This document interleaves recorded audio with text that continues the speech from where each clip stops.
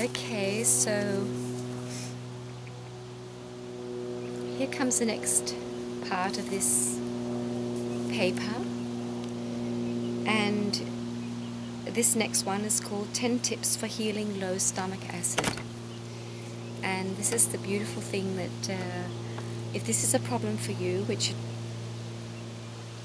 most certainly is for many of us, you can do something very quickly and start to help yourself. So she suggests 10 things, and start off with the first one. Practice digestive foreplay. Take a moment to appreciate and give thanks for your meal, then take 5 deep belly breaths to stimulate your parasympathetic nervous system.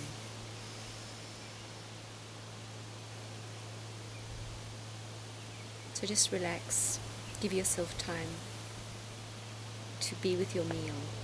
And even if it means going for yourself and eating on your own, that's a good idea, I think. Because often because food has become such a very social thing, especially since we humans don't do very much together other than eat. So when you're with someone, often we eat a lot. And so we're eating and speaking, talking at the same time, which is really not very beneficial for our digestion.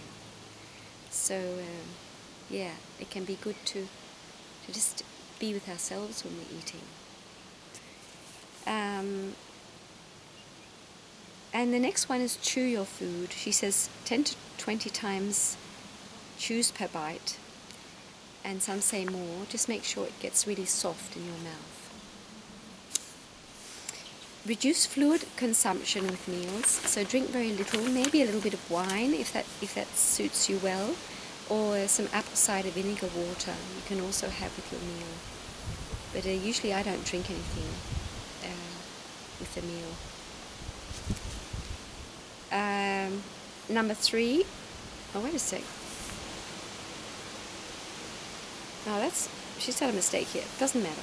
Next one is try food combining, a method of eating that avoids combining proteins with starches and sugars in one meal. Starchy foods and sugars inhibit the secretion of stomach acid, which is needed to properly digest proteins. I learned this many years ago, and then I stopped eating starches, but so I didn't have to think so much about it anymore because my diet became so simple. But if you're having like the traditional, as we know it, meat and potatoes, you're actually, you should be having potatoes. You can have it with some fats and other vegetables, salad. It's better to have a baked potato with some salad or something, and then have the meat with some non-starchy vegetables, because it's like they clash. And also with the sugars.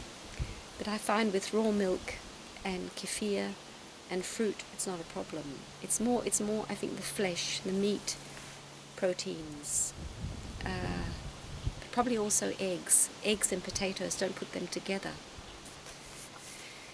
So that's something to think about also, because of course the more easier digestible the food is, the better everything is going to go. So if you're really not, your digestion is very weak, the broth is just fantastic, and well cooked things that you know already feel good in your stomach. Have that, and small meals are of course good. And so the next thing she says is avoid overeating, which is obvious. The next one is avoid denature proteins like heavy cooked meats, gluten, pasteurized milk, and heavily processed soy protein. Avoid unfermented soy altogether, because soy contains enzyme inhibitors that over time ruin your ability to digest and absorb protein. So the next one is reduce unnecessary medication use and alcohol consumption. And the next one, Practice proper stress management and don't eat when you're anxious. Chronic stress paralyzes the flow of your digestive juices. So, and that's what I have said so many times before.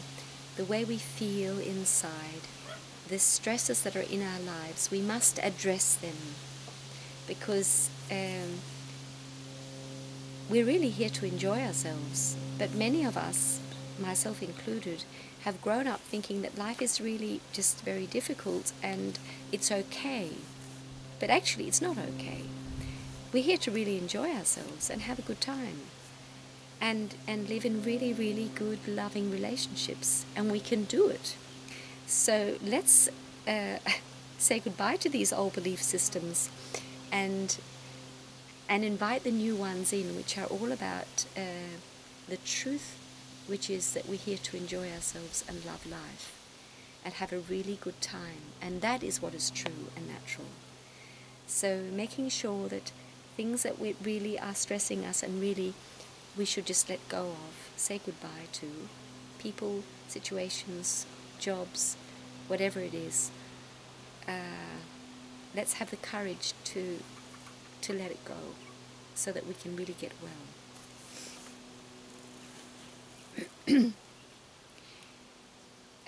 And the last three ones are: drink 1 tablespoon of apple cider vinegar with 1/4 cup of water 10 minutes before meals to balance the pH of the stomach and encourage healthy stomach acid secretion.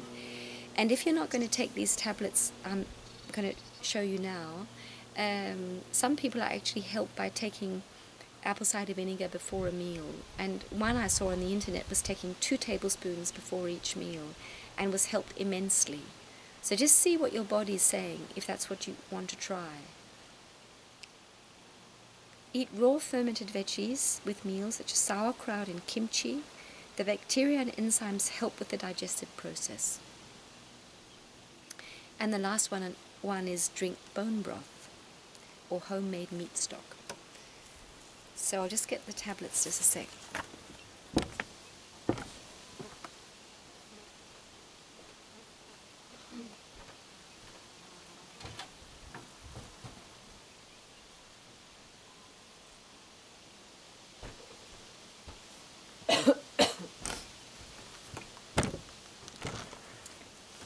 Here comes the sun.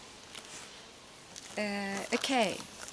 So the next one she has here is supplement for healing stomach acid. If you have leaky gut and or are working to heal candida, this is one of the most important supplements you can take.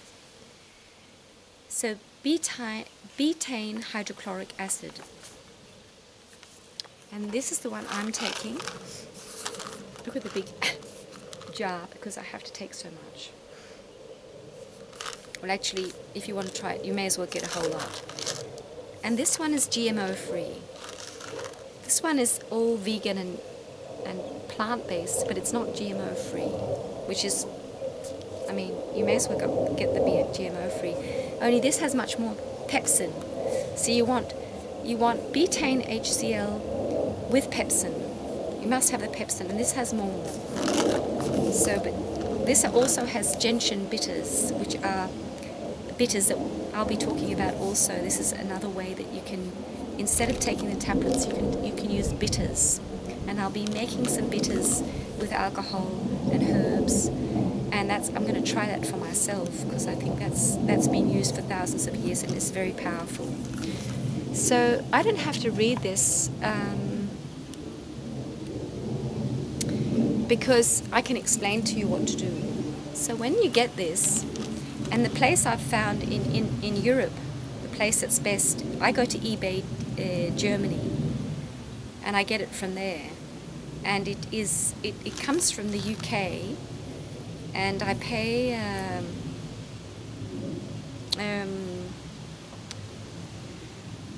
I pay 26 something euro for this jar with 360 of these, and that's the best price I can get. So anyway, you get out the capsule, and with your first meal, and some say it has to be a protein meal to make sure, because see, if you have stomach ulcers and you're on certain medications you can't use these. Don't do that because you're very sensitive. So look into which medications you can't have with these, because they mustn't go together. You can't buy this in Denmark because they don't allow it, because it's pretty dangerous stuff if you're not using it properly. So if you don't have all those problems, you can try it. And so with your first meal, you take a bite or two of your meal and you have one capsule. And what you're going to notice is within the next, after the meal maybe, I just lie down, just really feel my body, how I feel. And if you get a warming sensation from your stomach, you know that you have enough of this hydrochloric acid and you don't have to take this supplement. Some people say that's not true, but most of them, the people who have made these videos, they say, there's one called Eric Berg. He has a really good video explaining why this is so important also, you can go and see, but there's also others. So if you feel nothing, which was the case for me, means that you need this supplement. You need more hydrochloric acid in your stomach. And so the next meal you have two. And some say if you're very sensitive and very sick, you should take them at the end of the meal. But I mean, if you're not that bad, it's better to take it in the beginning, because that's more effective. What was I going to say? And of course, if you've not, it's quite important that you already do some healing of the gut, and you get into really eating very healthy food before you start this. So you've done the foundational work. If you're going straight from a standard American diet into this, I don't think it's the best idea, but it probably will help you. But some people actually use it to just keep eating bad food, and that's just really a waste of money. But so it's good to really focus on healing the gut also and eating very, very good food. So, but anyway, going on, if you feel nothing, you go to 3. And you just keep going until you get the sensation of a burning, warm feeling in your stomach, and that's what I got. I get nausea. Some people don't get the warming, they just get acid reflux. They get this unusual, something that they're not used to, feeling of this acid sort of coming up. So you'll sort of know, okay, something strange is happening now. Some people also just get a really heavy feeling in their stomach. So then you know you've had a bit too much. So when I have 11 with a meal, and even a very small meal, when I have 11, I get unwell, and I get the warming feeling, just very slight, but I get it. So I take 10. And you think it's just really, really mad, and it is many tablets, but it is just acid, the acid that should be there, you're putting into your body. So I'm actually very happy to do this, and of course it's going to be expensive because it's lots of tablets. But the thing is, when you've done this for a while, you can go off them, and your body will start producing it itself. This is just so beautiful. So let's just read what she says here. Let's just read what she says. Start with 1 capsule before meals that contain protein. If you don't feel a warm sensation in your stomach, take 2 with your next meal. Do this until you feel a warm sensation. Once achieved, back off by 1 capsule. This is your dose.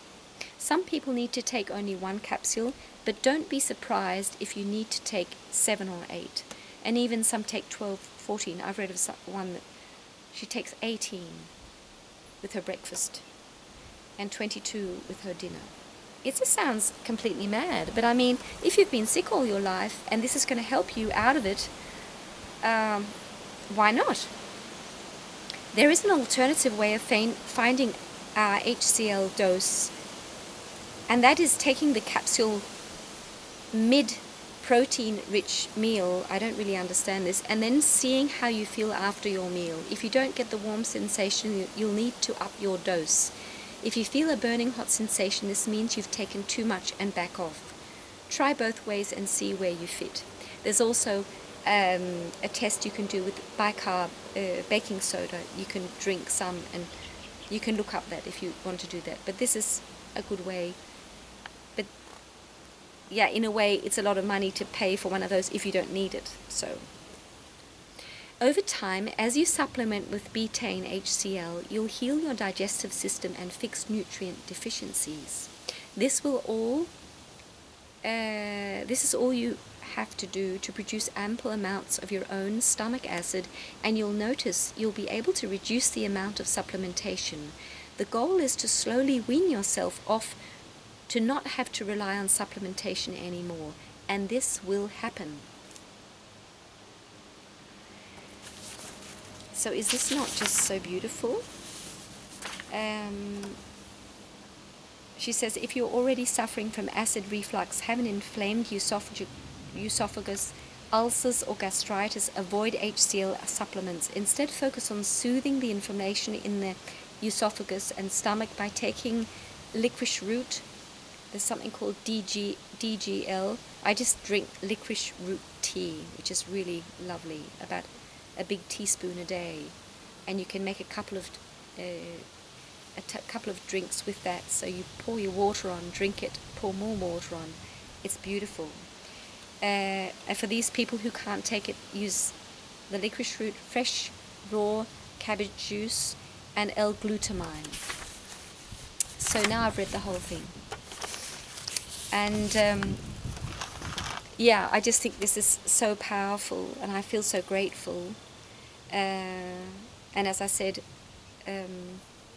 also in another video, my plan is to take this until I can really feel that something's really happened in my body, and hopefully I wean myself off them, and then I'm going to use Swedish bitters or homemade bitters for my digestive system. But I just feel so grateful, and I couldn't wait to share this with you, because I mean, most of us have been into so many things, and doing all these things with broth and probiotics and really giving ourselves this wonderful food, it's very, very important, and all the emotional stuff.